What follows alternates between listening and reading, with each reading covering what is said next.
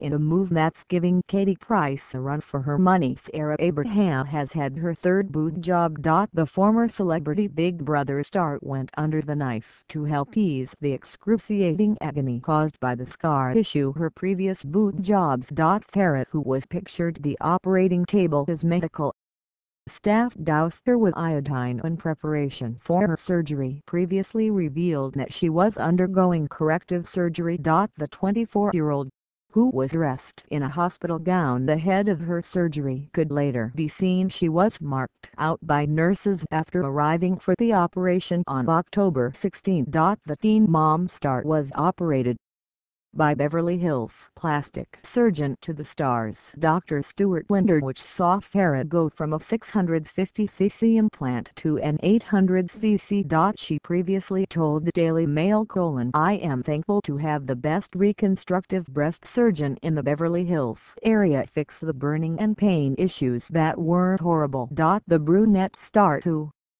has also had nose job, chin implant, cheek fillers and lip injections, recently appeared on Botched post-opus